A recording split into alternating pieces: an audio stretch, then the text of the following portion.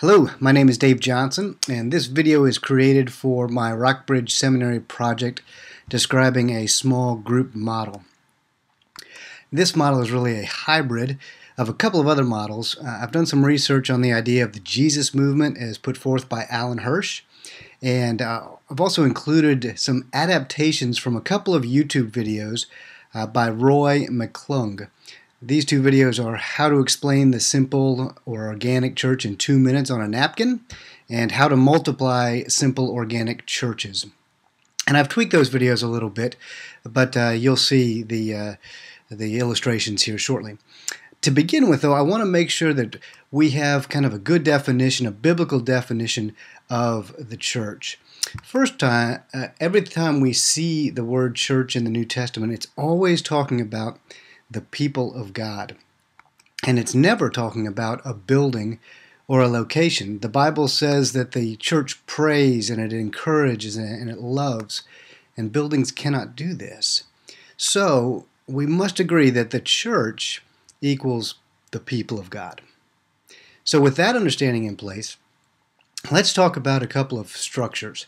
The simple church structure, well, all church structures really begin with Jesus as the center.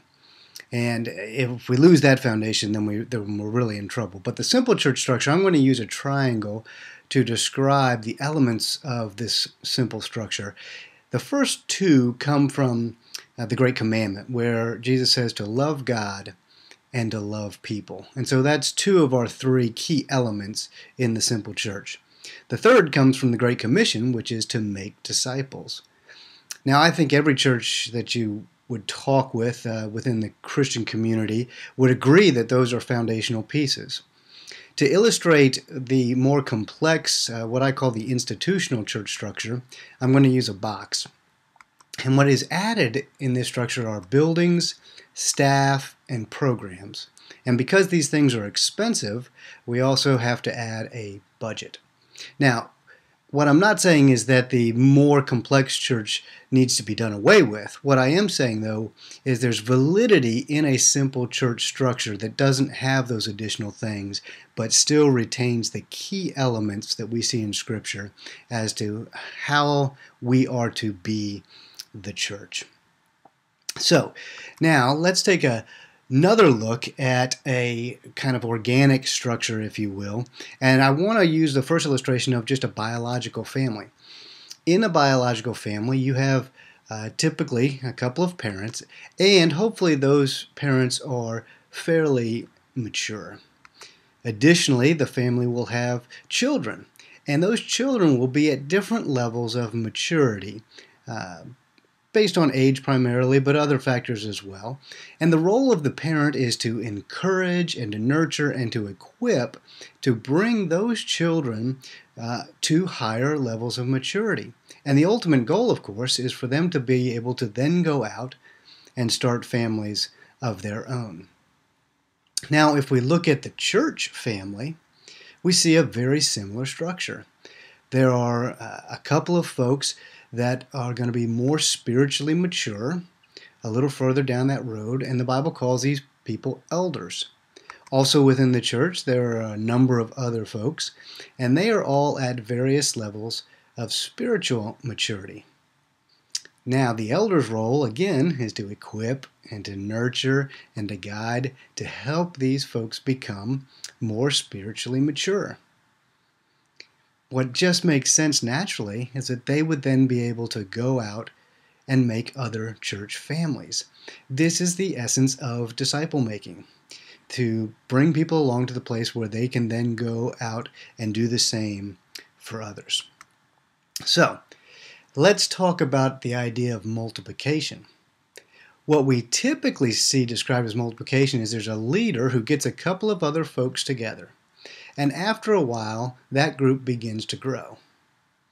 Eventually, what ends up happening is it's really no longer a small group. And so at that point, the leader says, I need to equip another leader, and then we're going to split these groups so that then they can go on and continue to grow.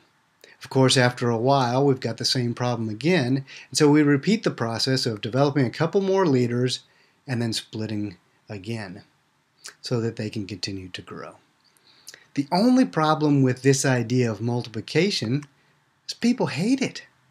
Nobody really likes the idea of dividing in order to multiply, even though we would agree that growth of the kingdom is a good thing. This way of going about it just goes against what we enjoy. And so what we have in these scenarios is somebody who is over in this group says, I really want to be in that group with those people, but I really don't want to lose this group either because I love these guys too, and it just creates a mess. Well, maybe there's another way. And I'm sure I'm not the first person to think of this, but I just haven't seen this anywhere else. But let's go back to this idea of the church family. And in this structure, you've got a couple of leaders, and then you've got others in the group. And again, the idea of these leaders is to help these others to mature and grow, to be able to then go out and start another family of their own. In this idea, what I want you to see is that person then goes into this other family and they begin to recreate the same process, gathering a couple of more people around them and helping them to mature as well. If each person in this core group, and no, not everybody will do it, so I'll leave one blue, all right? But if each person in this core group, or most of them, would go out and then do the same thing, what you begin to see is multiplication. However, it's important that the people in the core group stay with the core group. Going out and reproducing this is hard work. It's difficult, and you need that core group of people still around you to help support you and to help you through the struggles and to celebrate the good times with you. So in this model, you never have to leave your core group. All you have to do is commit to be in two groups. Your core group, call that the first generation group, and one more group that you start, call that the second generation group.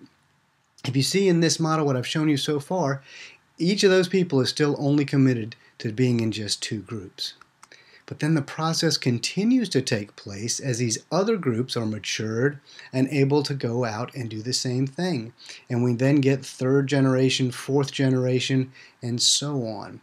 What you can see here is this is multiplying the effect over and over and over again. But I want you to notice that in each of these scenarios, one, I've only used two, at the most three people in the group to illustrate this multiplication. But two, in every single scenario, each individual is only in two groups. Their core group and the one that they start to then pass it on. And the growth begins to be exponential. Now, let's talk about getting started with this idea.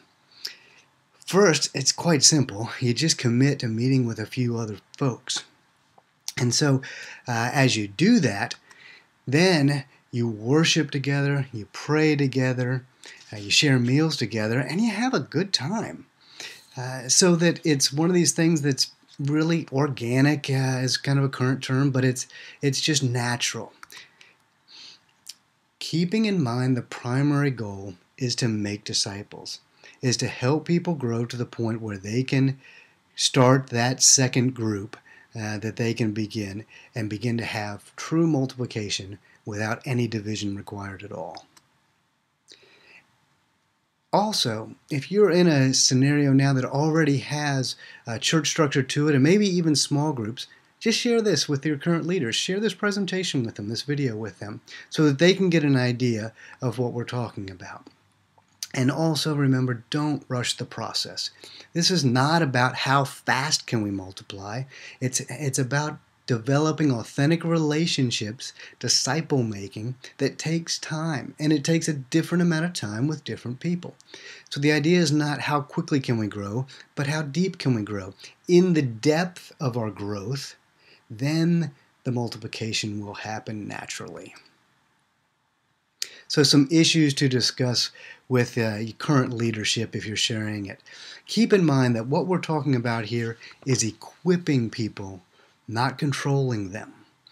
Hopefully what we see in here is that this is not about lording over or any of the things like that.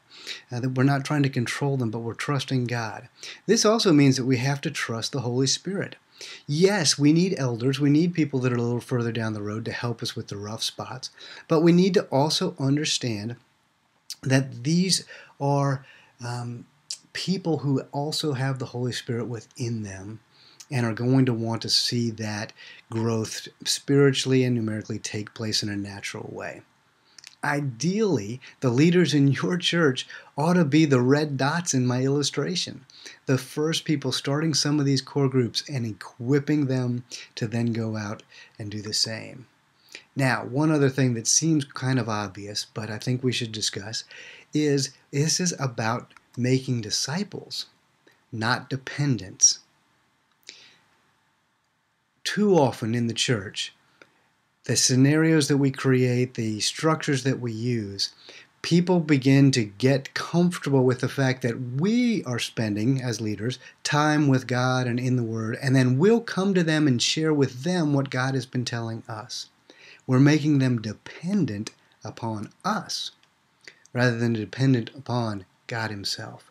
And so what we really want to do is we need to shift our focus to making disciples, making people who go to God themselves, who spend time with God in prayer, who spend time in their Bibles, and are reading this and allowing the Holy Spirit, as 1 John says, to teach them the things of God. Again, we need those good teachers around us, but we don't want to make dependents of people who are dependent upon us for everything. We want to make disciples so that they're able to then feed themselves. Let me give you a quick illustration. What if there was a mom who came to the local high school every week to feed her son or daughter lunch? Now, you would assume one of two things. Either one, the child may be handicapped, and in that case, it would be totally understandable. But in the other scenario, if the child is perfectly healthy, you'd have to say, that mom really needs to teach that child how to feed themselves, right? Well, this is the same thing that we need to do in our churches. We need to make people not dependent on us to feed them week in and week out, but equip them to be able to feed themselves and then be able to go out and help others do the same thing. So there is my model for a simple small group or house church scenario.